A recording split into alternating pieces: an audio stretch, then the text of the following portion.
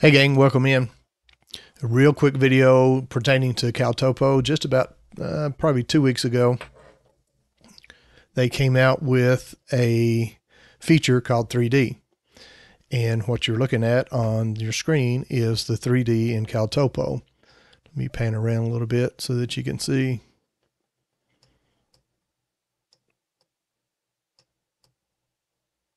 Very, very easy to use, and it gives you a different perspective to view if you're planning a route, planning a camping trip, wanting to look at the terrain. Before we get in on how to implement it and get it started, let's take a look at some of what CalTopo says. So CalTopo says this is free to everyone to try. Starting January the 1st, 2025, this feature will only be exclusively to the Pro and Desktop. If we take a look at the Pro and Desktop, Pro is $50 a year, guys. That's what I have. Desktop is $100, unless you're heavily into maps, GIS tools, and that kind of stuff. The $50 a year will serve you very, very well. This is also available to, I think they said it was for, team subscribers as well. So if you're a Pro, Desktop, or Team subscriber, it'll be available to you. If you're using the free version, you need to upgrade to the Pro version at least. Again, $50 a year. Now, one feature that is available that is quite interesting to me is that whenever you download your maps for offline use, which everyone should, if you're operating, you need to download your maps. You can also now download with the 3D data available as well. So if cell data goes down, you'll still have access to that 3D data out in the woods. That is fantastic. So again, Pro version, Desktop version, Pro version, $50 a year. That's what I would highly recommend. So let's get started with the map. I'm logged in. You can see my name up here in the top right. Tells me I'm logged in. I just have a blank map open up right now. I have Map Builder Topo as the base layer. This is centered on the Red River Gorge. If you're familiar with that area, this is Indian Staircase. This is Frog's Head up in this area. And Bison parking lot right down here. The Glady Center is right there as well. Just a common area. So that if you're familiar with the area, you can take a look, see what it's like. If I wanted to implement 3D effect on this particular map, over here on my left side, there is a 3D button. All you have to do is click it. It highlights in red, and you can tell that it's activated. If I want to zoom in, on my desktop, so I can use my mouse, I can scroll in and I can scroll out. If I scroll in, if I want to, I can drag the map just like any other map layer. But if I wanted to turn the map, I can hold down my control button, click my mouse, hold it, and rotate. If I go up and down, it changes the pitch. If I go left and right, it will turn the map. As I turn the map, in the right-hand corner, you can see that the north arrow turns with it, so you can always know where north is relatively quick by referencing that. If I wanted to bring in different layers, let's say that I want to bring in LiDAR, which I absolutely love.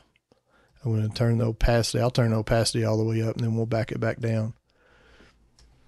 So just to give you an idea of what LiDAR looks in 3D, I'm going to turn it all the way down and then turn it all the way back up.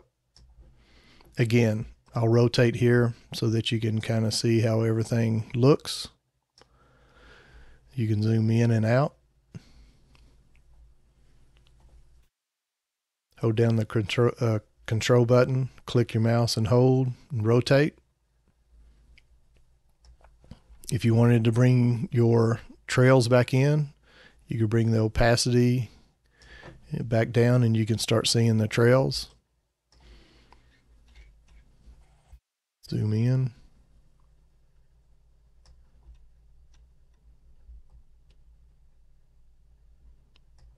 Gives you some really, really good visuals of the land and the layout.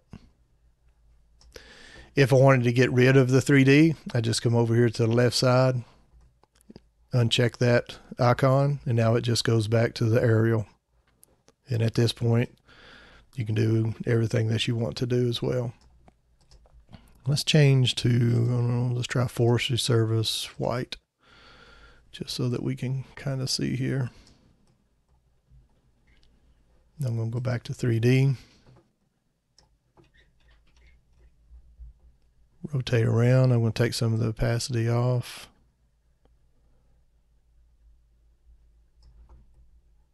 Overlays the recognized trails for the Forestry Service.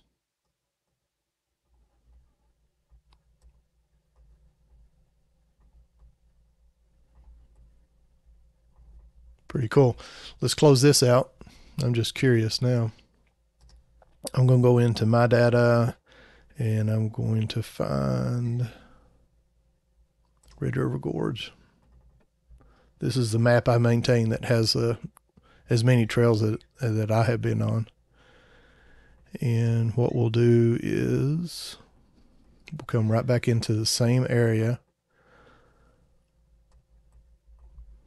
This is the Glady Center, Bison parking lot, Bison Way, Indian Staircase, Frogheads up in here. And I'm just going to turn 3D back on so that you can kind of zoom in. Just curious on how this layer looks, because this is the layer that I use all the time. Okay, and I'm going to stack LiDAR back on it. Raise it up a bit. There we go. So now you can see all the trails and how they're laid out.